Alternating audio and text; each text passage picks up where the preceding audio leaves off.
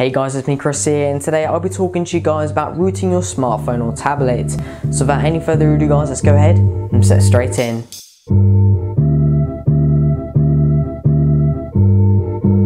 So personally, rooting my smartphone or tablet is something I'm not currently interested in or don't need to do, but there are certainly many advantages of rooting your device, such as putting a new custom OS on there or firmware that you can't do when your device is not rooted. So there are also many other features such as unlocking hidden features and installing incompatible apps. You can also boost the speed of your device as well as increasing the overall battery life, as the OS can really take control of this.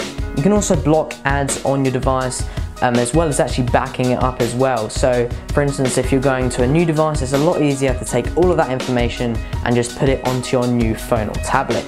Another advantage is removing those pre-installed apps which you can't actually remove with a standard OS on there, which are very frustrating, especially if you buy it from like a big retailer. Some of these retailers just put a load of like rubbish stuff on there that you're never going to use, and it just takes up overall space on your SD card or device storage.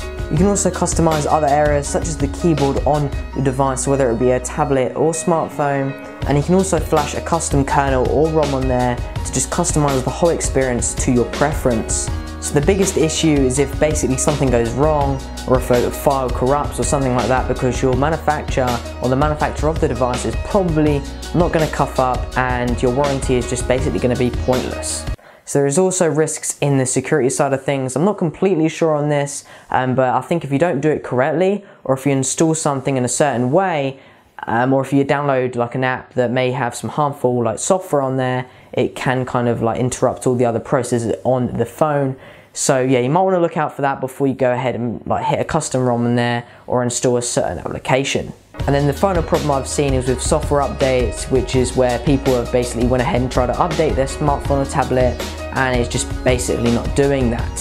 So guys, there were the risks and positives of rooting your device. Make sure you go ahead and drop a comment below on your thoughts on rooting your device, whether it be a tablet, smartphone, whatever it is. If you guys did enjoy this video, make sure you give it a big thumbs up, and like I said, if you're new around here, make sure you subscribe. Once again, a big thanks for watching guys, and I'll see you next time.